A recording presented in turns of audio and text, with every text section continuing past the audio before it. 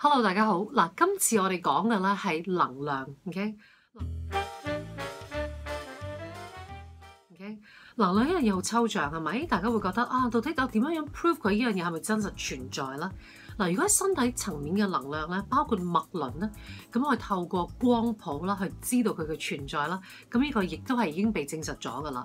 咁而經絡嘅話咧，其實咧，如果大家咧上網買都有機會見過一啲嗰啲穴位筆啊，咁就佢會 detect 到個穴位咧，佢嗰個電磁波係同其他肌肉嘅位置唔同嘅。咁如果大家有時間嘅話咧，其實我嚟緊會有4場嘅唔同嘅講座，咁但係咧個 topic 都係同一樣嘅，就係橫跨4個唔同嘅日子啦，就係針對呢個經絡嘅平衡。一般大家啦，可能聽過人哋講話啊，我個胃經唔好啊，我個膽經唔好啊，又或者甚至你會聽過話啊，叫我夜晚11點前要瞓覺咁樣。咁但係你唔知道 exactly 嘅原因，跟住可能有人可能話啊，同個膽有關，同個脾有關，同個肝有關。咁正如我見客嘅時候，我會想知道佢到底每一日邊個鐘數起身，而佢起身嘅狀態點樣樣，同埋佢咩鐘數會覺得特別攰，因為呢啲都係啲好好嘅啟示嚟嘅。咁但係咧更加好嘅就係其實有啲肌肉測試嘅方法咧，佢測緊嘅其實唔係個肌肉嘅力度，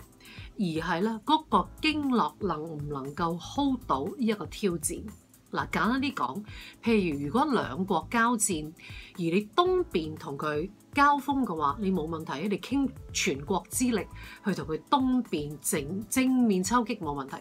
但係如果你西邊又開一個新嘅戰場咧，你要將你成個國家嘅軍隊100% 分開咗兩邊去應付嘅話，你可能已經左右夾擊，已經覺得有啲吃力㗎啦。咁如果呢個時候連南邊都着火嘅時候，你嘅身體就可能已經處理唔到咯。OK， 咁呢個就係同樣你想象下你身體嘅情況，同頭先所講嘅兩國交戰嘅東西南邊一樣，就係當你有一個器官 OK， 中醫叫做臟腑。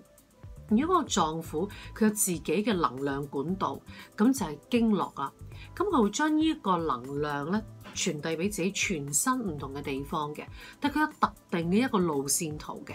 咁而呢個路線圖佢所經過嘅肌肉咧，如果受到某部分嘅衝擊，即係一個好細嘅壓力。如果佢東邊冇打緊，西邊冇打緊，淨係呢個南邊輕輕有少少壓力，佢即刻可以傾全國之力去鎖住佢冇問題。但係如果咧，佢東邊已經打緊啊！你成日都捱夜嘅咁樣，你個人咁樣。跟住另外就係咧個身體咧食咗好多一啲唔應該食嘅嘢，例如好多防腐劑啊，跟住好唔健康嘅食物，佢咪就等於東西都已經打緊仗咯。你再加埋咁樣一個刺激俾佢咧，佢可能已經 handle 唔到，佢會即刻咧有一個咧叫做好似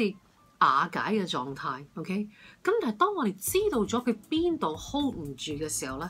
其實唔代表佢啲咩大嘅問題，只不過係我哋了解到佢可能係即係東西南同時咧都交緊戰，所以咧佢 handle 唔到啦。咁有唔同嘅 reset 方法嘅，有一組嘅 reset 咧係同個身體嘅循環系統有關嘅，即係我身體功能上，譬如話啊，我哋做得唔多運動啦，流汗流得少，咁所以咧個身體冇辦法排出呢方面嘅勞廢 OK 嘅物質。咁而第二種咧，就係話喺個脊椎沿住個脊椎嘅 reset 掣啦，呢一組掣咧就同個大腦傳遞信息落器官度有關嘅。可能嗰個位，咦條線唔係好通，我哋